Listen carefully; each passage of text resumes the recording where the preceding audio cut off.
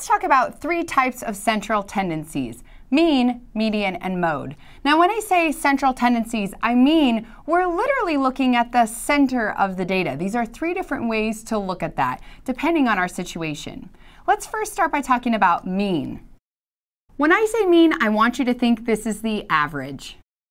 The mean is the balance point of your data set. Something else you should know about the mean is that it is the most sensitive of all of our central tendencies. This is because it's really affected by outliers.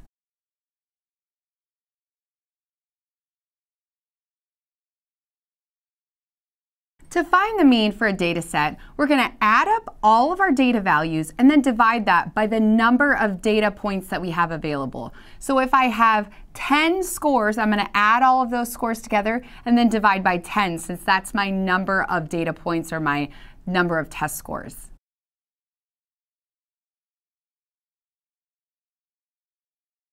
So for example, if I have just 3 data points, 1, 2, and 3, I'm going to go ahead and add those all up together. 1 plus 2 is 3, plus 3 is 6.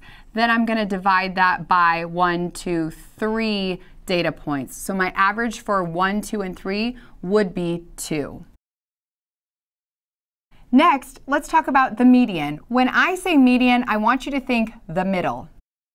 The median is literally the middle data point when we order our data from least to greatest or greatest to least. We can also think of this as half of our data is below the median and half of our data is above the median. One huge advantage for the median is that it is not affected by outliers. When we think of the housing market, this is a great measure of central tendency because we know that there's going to be some homes that are on a mountain and crazy expensive, and some homes that are in a not so great part of town that are really small that are going to be really inexpensive. When we took the average of that really expensive home would cause our average to look much more inflated than if we were to use the median. The median is also really great for test scores in the classroom, especially when you might have the whole class that scored really poorly, but then you have 2 or 3 students that score really high. This is another great place that we use the median. Again, to find the median, here's going to be our steps.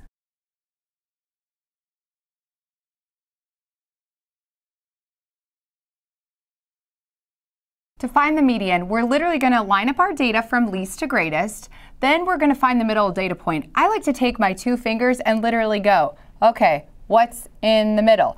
If we have 2 middles, sometimes that happens, 2 data points in the middle, then what we're going to do is find the average of the 2, and that's going to be our median.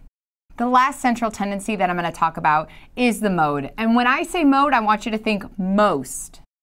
This is the most frequently occurring data point in the set. One huge advantage to using the mode is that it can be used with either categorical or numerical data.